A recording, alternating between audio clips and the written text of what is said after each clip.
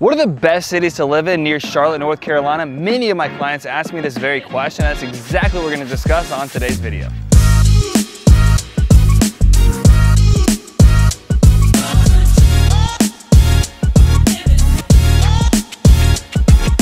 And just to be clear, the suburbs are going to be the cities located right around the Charlotte area, not necessarily the neighborhoods inside Charlotte. In order to review the top suburbs here in the Charlotte area, we're going to look at a list put together by niche.com. What they do is they gather a ton of information every single year and put a list of the top suburbs in some of the major cities in the United States. And Charlotte happens to be one of those cities.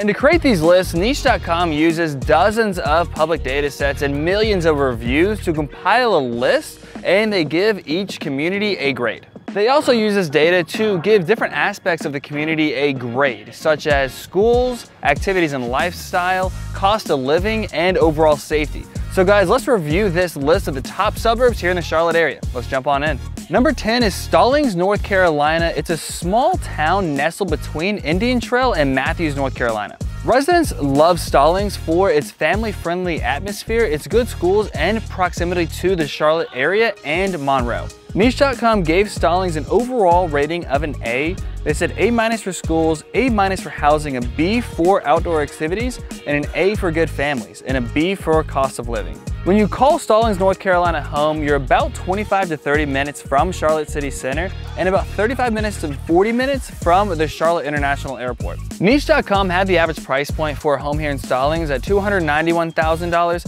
but the average price point is actually closer to $507,000. And Stallings has several desired neighborhoods like Callanwood and Chestnut Oaks, where families can enjoy spacious homes on manicured lawns with fantastic amenities. And if you are looking for a newer home in a newer community, they have some great new construction options like the courtyards on Lawyers Road. So if you want to live in a smaller town while still having great access to Matthews, Indian Trail, Monroe, and Charlotte, definitely check out Stallings. They got some great neighborhoods. Coming in at number 9 on the list is Waxhaw, North Carolina. It's a super cool town with rich amenities, a ton of history, and it's just a super cool vibe overall. Waxhaw is a little bit more rural and is a little farther away from the Charlotte area, but I'll tell you that rural aspect is changing rapidly, and they also have a really cool downtown area with some fantastic boutiques, restaurants that you can just walk around and grab a nice bite to eat with the family. Niche.com gave Waxhaw an overall rating of an A. They give it an A for schools, A- for housing, an A for families, and a B- for the cost of living, with a B- for outdoor activities. When it comes to location, you are a little bit farther outside the Charlotte area when you call Waxhaw home. You're about 45 to 50 minutes away from Charlotte City Center when you call Waxhaw your home. And again, that will vary quite a bit because what's considered Waxhaw is a pretty large geographic area.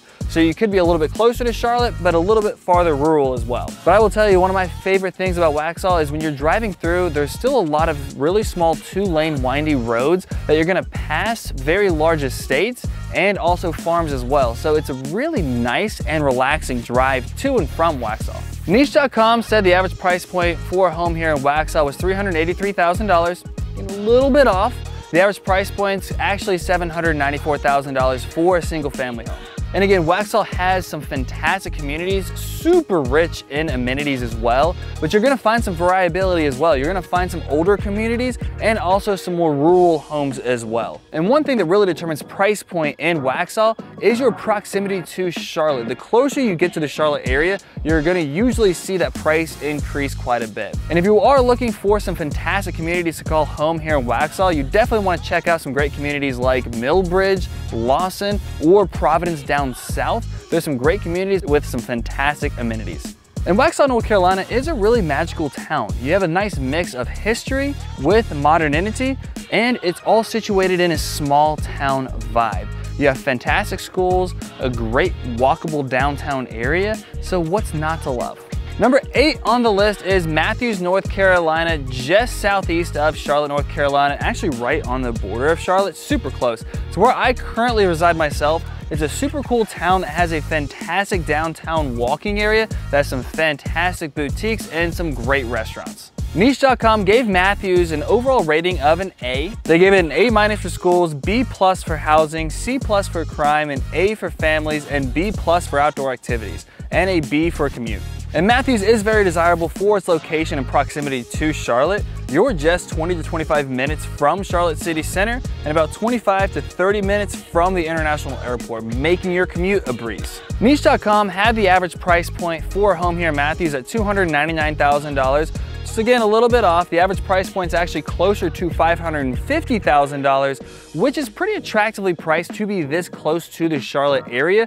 But I'll tell you, that price point's growing pretty rapidly because the Matthews area is one of the fastest growing suburbs in the Charlotte area. And you'll find a decent bit of variety in Matthews. You're going to have some new construction communities. You're also going to have some communities built all the way back in the 1950s and 1960s and everything in between.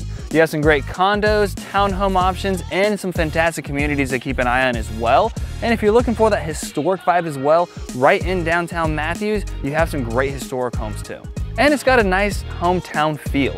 So if you love walkability, if you love being in a small town super close to all Charlotte has to offer, then you definitely want to check out Matthews. Coming in at number 7 is Cornelius, North Carolina, which may be one of the most impressive gems on the Queen City's crown. I'm actually a little surprised this one didn't rank higher on the list. Nestled right on Lake Norman and with over 70 miles of shoreline, Lake Norman is at the heart of the lifestyle Cornelius lends to its residents. Niche.com gave Cornelius an overall rating of an A+.